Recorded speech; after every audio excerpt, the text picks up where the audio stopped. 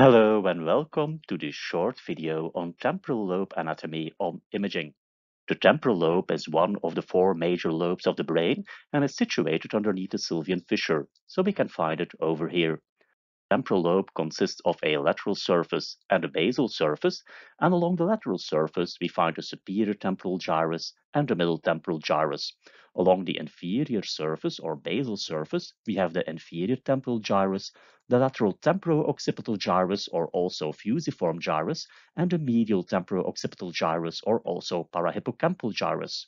On top of the parahippocampal gyrus, we find a hippocampus, and a small knob on top of the surface of the superior temporal gyrus is the Hessel's gyrus or the primary auditory cortex. Gyri are divided by the following sulci: the superior temporal sulcus, middle temporal sulcus, inferior temporal sulcus, and collateral sulcus. Thank you for watching.